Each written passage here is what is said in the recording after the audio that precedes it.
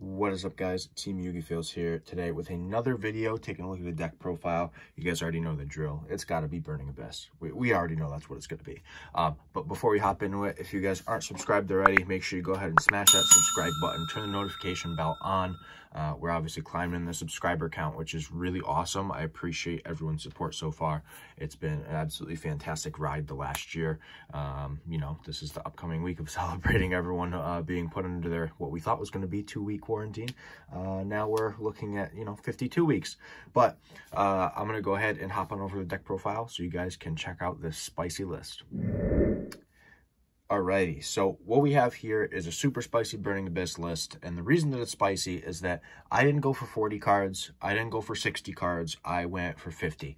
It was a very, very odd choice. There was a lot of cards that I wanted to play, and I had to unfortunately just keep adding cards over and over again, and I said, I don't want to do 60. I've done 60 card decks in the past, and don't get me wrong, they're fun, but I just didn't feel like doing it for this. So we have a 50 card Burning Abyss, pure. It is pure. There's no mixture. It's not with Phantom Knight. It's not with Eldritch. Nothing like that.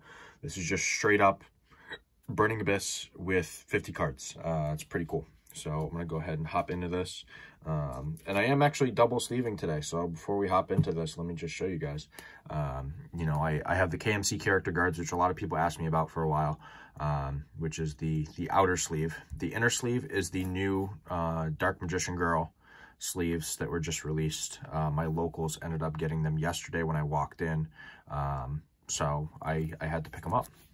Look pretty cool. So let me just separate all this by monsters really quick, because everything is a lot thicker with those double sleeves on.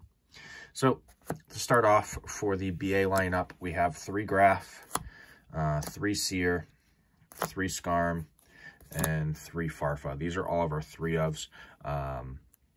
I've been seeing a lot of people put Farfa to 2 lately and Skarm to 2. For a while, I was only playing 2 Skarm, and when I looked at trying to see how I could maximize, the chances of getting a good opening hand in a 50 card list, it just seemed like playing 3 of each was the proper route. So we're sticking with 3 of each of those. And then we just have another BA that we play a 2 of, which is 2 Libic. Libic is just really, really good. Especially considering some of the stuff that we play in here. You'll see why as we progress. But then the 1-ofs, I just do 1 Barbar and 1 Alec. They could be interchangeable, whatever you guys want to play. But I find that the Barbar does come up somewhat frequently, being able to burn your opponent down, whether it's for remaining life that you need to kill them, or if you're just trying to do something in time, which can come up with a deck like this, considering how control-based it is. Then for the fun and lovely normal summons, we have 3 Tour Guide and 2 Rhino Warrior. I think that 3 and 2 is okay. I was testing 3 and 3, and I didn't like 3 Rhino Warrior. And to be perfectly fair, most of the time my Tour Guide just summons the BA monster that I need. So I just like to keep the Rhino Warrior for when I open it with another BA monster, so I could actually play the game. Moving on to the rest of the monster lineup, though, for hand traps, we just have 3 Ash. It's the only technical hand trap that we play, but additionally to that, one of the spicy pieces that I play is triple Gamseal. This format with Drytron having, Herald out, that's kind of important to be able to get over, and you can get over the Herald very easily, obviously, with the Gamseal. And then other cards, you can tribute a VFD, even though your opponent is probably going to negate your field. At least you got rid of a VFD, which is half the battle, as we all know. So I thought that was really important. I just thought overall it was a really good choice, and so far I'm thoroughly enjoying it. Then the special cards, we have the Dark Magician and the Red Eyes alongside the Red Eyes Fusion, because we are playing Dragoon, which is another reason that Libic is so good, because you can just summon BAs from your hand and not worry about them being destroyed, which is actually something that comes up semi-frequently. But moving on to the rest of the spells, though, seeing I should use the Red Eyes Fusion, we have Triple Droplet.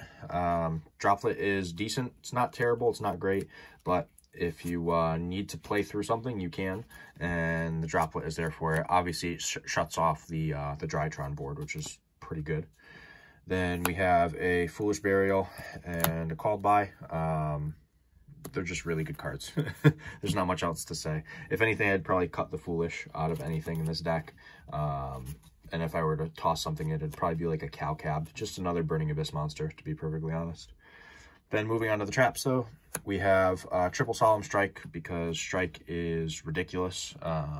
Just such a good card. I feel like I shouldn't have to explain this. It's just too good not to be playing. Then for all of our normal traps that we have 3 Torrential Tribute, 3 Dynamiscus for our 3 ofs. 2 ofs, I have 2 Ice Dragons Prison, which does come up a lot. This card is pretty good. I don't think you need 3, though. I think 2 is okay. Then I play 2 Fiend Griefing, which obviously Fiend Griefing is ridiculously good this format, but I don't think you need 3 of it. I think that the Dynamiscus gets the job done most of the time. So, but the Fiend Griefing is pretty solid. I don't play Backjack in here just because I don't think it's worth playing. Then, just in case you thought I forgot, we play Double Trap Trick because we do play a good amount of normal traps. So being able to play even more copies of them is even better. That is the main deck, though. Like I said, it's 50 cards. It's actually really smooth, 50 cards, to be perfectly honest. I was doing a lot of test hands earlier today and a little bit of play testing, and I found that 50 cards is actually more fun for me than playing 40. So I might actually just play 50 for Burning Abyss from now on.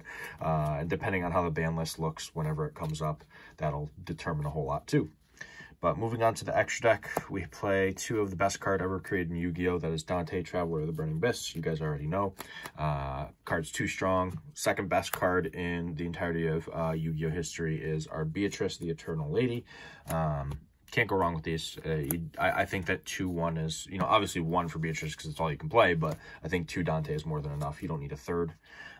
1 Nightmare Shark. People are playing Fortune Tune, which I understand why, but I think that this is better infinitely because you get to hit your opponent for damage and make a Zeus, which is kind of nuts.